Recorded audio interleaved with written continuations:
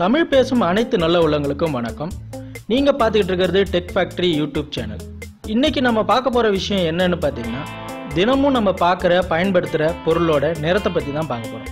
நம்ம அன்றாட வாழ்வில் பயன்படுத்துகிற டிவியாக இருக்கட்டும், மொபைலாக இருக்கட்டும், headphone, camera, computer, laptop, tablet, mobile charger, laptop charger, monitor, இந்த மாதிரி 90% எலக்ட்ரானிக்ஸ் பொருளும் பார்த்தீங்கன்னா கருப்பு நிற கேபினெட்லால தான் அமைஞ்சிருக்கும். இது நம்ம எல்லாரும் இதுக்கு முன்னாடியே பார்த்துருப்போம். இது ஏன் இந்த மாதிரி கருப்பு கலரில் கேபினெட்டை அமைச்சிருக்காங்க அப்படின்றத யாராவது யோசிச்சிருக்கோமா? சரி, இப்போ அது ஏன் கருப்பு நிறத்தில் இருக்குது அப்படின்றத பார்க்கலாம். பொதுவாக கருப்பு நிறத்துக்கு பார்த்தீங்கன்னா 2 பண்பு உண்டு. ஒன்று வெப்பத்தை உள்வாங்குற சக்தி, இன்னொன்று வெப்பத்தை வெளிவிடுற சக்தி. பொதுவாக வெளிப்புற வெப்பம் அதிகமாக இருந்துச்சுன்னா அந்த வெப்பத்தை பிளாக் கலர் உள்ளே வாங்கிக்கும். அதுவே உள்புறம் வெப்பம் அதிகமாக இருந்துச்சுன்னா அந்த வெப்பத்தை வெளியில் விட்டுரும். இதுதான் இந்த பிளாக் கலருடைய 2 பண்பு. பொதுவாக நம்ம எலக்ட்ரானிக்ஸ் பொருள் யூஸ் பண்ணும்போது பார்த்தீங்கன்னா அதில் அந்த கேபினெட்டுக்குள்ளே இருக்கிற காம்பனண்ட்டில் ஹீட் அதிகமாக ஆரம்பிக்கும்.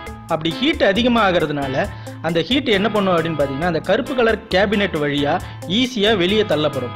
இதனால தான் பெரும்பாலும் எல்லா எலக்ட்ரானிக்ஸ் எக்யூப்மெண்ட்லேயும் கருப்பு கலர் கேபினெட்டை மேக்ஸிமம் யூஸ் பண்ணுறாங்க. என்ன ஃப்ரெண்ட்ஸ், இந்த வீடியோ உங்களுக்கு பிடிச்சிருக்குன்னு நம்புகிறேன். இதுபோல் பயனுள்ள தகவல்களுடன் அடுத்த வீடியோவில் சந்திக்கலாம். இந்த வீடியோ உங்களுக்கு பிடிச்சிருந்துச்சுன்னா லைக் பண்ணுங்கள், ஷேர் பண்ணுங்கள். நன்றி, வணக்கம்.